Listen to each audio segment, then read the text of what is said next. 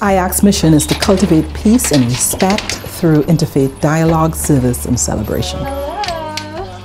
The Impact Austin grant was used to hire a refugee youth program coordinator and expand services to refugee youth. The mentors in our youth program visit the family, get to know the family and the youth that they're mentoring. Sometimes they become so good friends that they come for dinner and they spend time together before they start the mentoring program. They sit with the youth, they go over their homework for the day, and they come twice a week to help him with his work.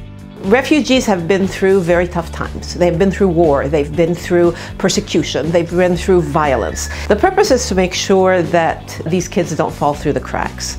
Refugee kids come at different times in their lives. Usually, Hamad, for example, came when he was 13, so he's missed a lot of schooling, but coming here he has to catch up with the people in his same grade level. So the only way he's able to do that if he's getting some assistance. So mentors that we set with these youths help them catch up with the work they need to do, and our purpose is to make sure that people graduate from high school.